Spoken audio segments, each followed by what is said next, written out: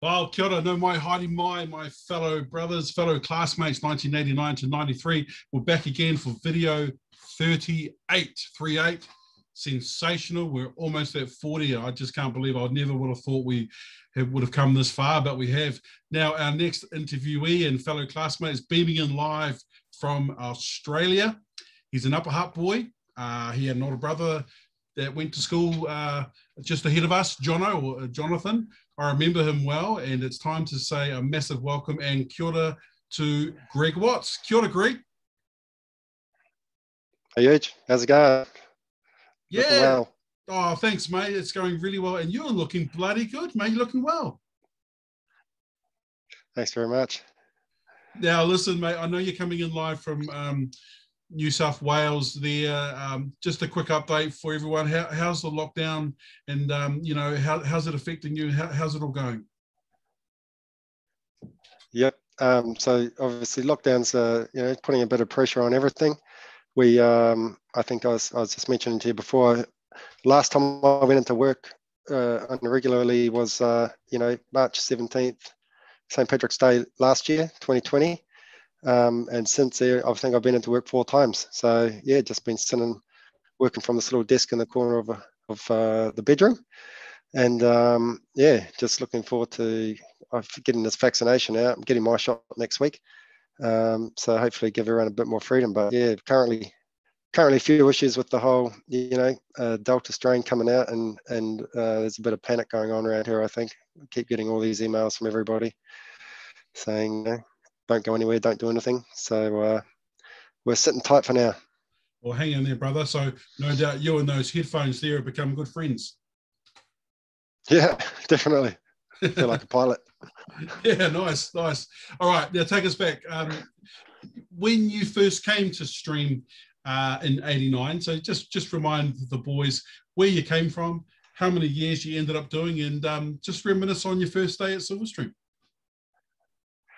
Yeah, so I was Upper Hutt boy. I'm one of the other fellas that have already done these videos. So there was quite a few of us came from St.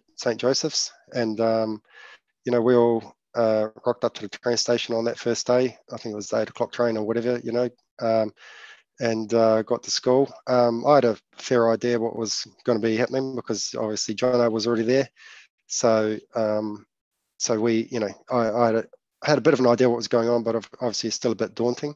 As I said, I think used to see a few of the older guys come to St. Joseph's on a Wednesday afternoon because I think they had a half day on a Wednesday and then had the sport on the Saturday. So that's how they used to do it back then. But when we got there, we just had the full 5 days and did the sport as well. I'm not sure how it actually worked, but yeah. So I had an idea of what was going to go on, but it was still, it's a big place with lots of people, and you went from being the oldest at the school to the youngest and the smallest. So yeah, 100%. Yeah. I remember you St. Joe's boys. You were very close. There were a few of you too, and pretty much you all remained together right through the whole time at Silverstream. I think most people from St. Joe's did the full 5 years from memory, except maybe Troy, like you were saying. So yeah, but everyone else maybe I think was from memory. Yeah, it's hard to remember, but yeah. Oh, it's been many years. So look, what did you do the immediate year leaving Stream? So what did you do in '94? Yeah, so '94. So I went straight from Stream to Victoria University in Wellington. So I know a lot of the other guys started doing the degree out in the CIT campus, but I went into town, so got the train in every day and out. So did a BCA majoring in marketing and accounting. So did that, and that was good. So learned a bit there. So yeah, that's what I did straight out of school, university, basically. Oh, well done, and congratulations on what you achieved at Vic. What do you do for a job now, Greg? And I guess primarily, what have you done over the last, nearly 30 years in occupations? Have you had a few different ones? Yeah. So yeah, well, yeah, kind of very not probably all in the same line, just a few different companies. So when I left Vic, I got a job at Arthur Anderson just in town. So they got taken over by EY. So was there for 4 years, and then went over to the UK, 2001 through to 2009. You only, as same as a lot of the other fellas, was only supposed to be 2 years or whatever, and then just carried on. So during that time, I was working for a company named Kroll most of the time, who you might, I don't know, they're like private investigators and also insolvency and stuff like that. I don't know if you ever come across them, your work. Mm-hmm. And then I went, also did a couple of years at Brit Insurance and stuff over there. And then 2009 I came back to Wellington for a couple of years. Worked at there wasn't much work when I came back. So got a job at the Wellington City Council supporting the drainage and water team, which was interesting. Got a few things fixed. Got a street sign put up next to my house, which was good. Use your contacts for that sort of thing.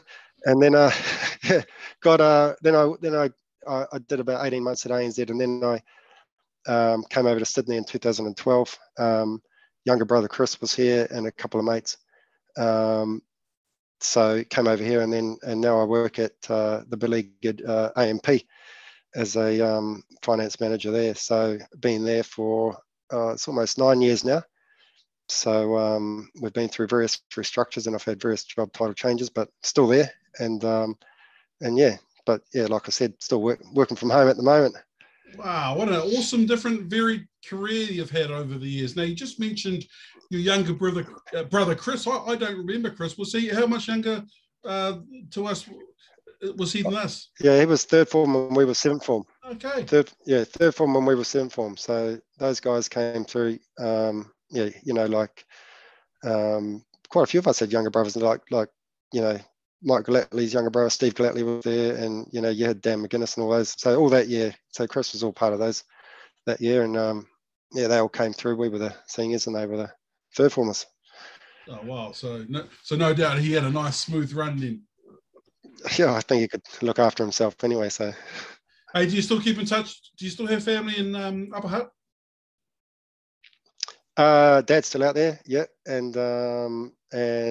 but yeah, no other families really out there. Everyone's in town now.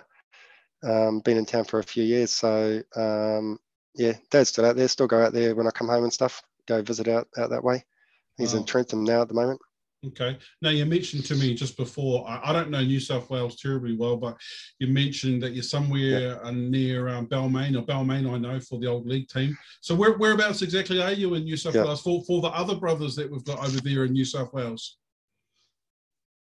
Yeah, so I'm just, if you carry on a little bit down the road from Balmain, you get to Drummoyne, and then from Drummoyne, it's just into Chiswick. So I think like every other street here is called a different area. So it's kind of like, you within the square, you don't have to go far to be in a different part of town.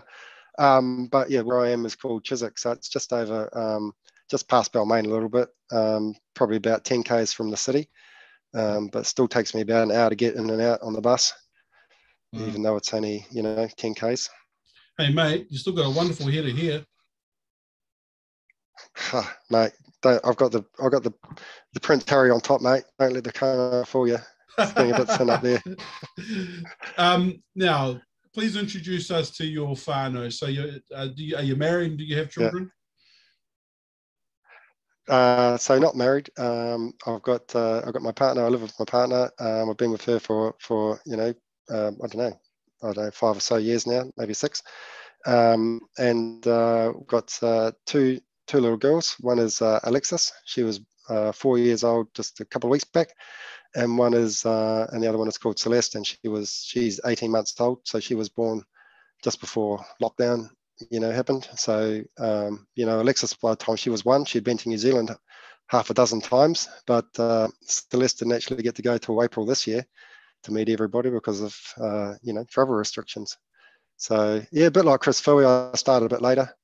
He was mentioning that his kids are quite young as well. And I don't know, I can't remember what the New Zealand birth certificates look like, but over here, as well as putting your date of birth, they actually put your age on the birth certificate. So it's got the big 44 written right beside my name. So it's just so you're you look at that and just go, oh, great, yeah, thanks for that, you know. Oh, that means you still got the magic, mate. You still got the magic. Yeah, I tell you, you don't feel that old, right? But then you see that written there, and just like, oh my god, yeah, where's it gone? Yeah, hard. Hey, beautiful names for your daughters as well. Lovely. Cheers. Now, look, a particular memory you've got, Greg. I know, like the rest of us, you'll have heaps, but is there something that stuck with you all these years that you just sort of think about every now and then? Is something you can share with the rest of the guys from your time? Yeah, well, a couple of things, I guess. So I guess one thing that's probably something I remember personally is, I mean, as we know, I had many a nickname at St. Pat's there, and in the later years it was a VJ, so everyone started calling me VJ there. So as you know, yeah, so that song, Lover Lover, you don't treat me no good no more. Someone had the did the Weird Al on it and changed Lover VJ. Lover to VJ. Yeah. VJ. That's right.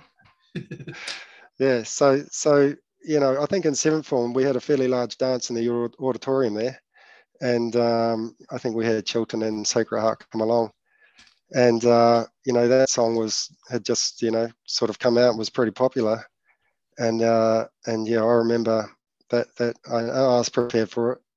That song came over, the DJ started playing that song, and all you buggers just start singing the song, VJ, you don't treat me no good no more. And I was just like, oh, I just went with it, But that I get reminded of that every time I'm in the car and that song comes on, takes me right back to standing in that auditorium.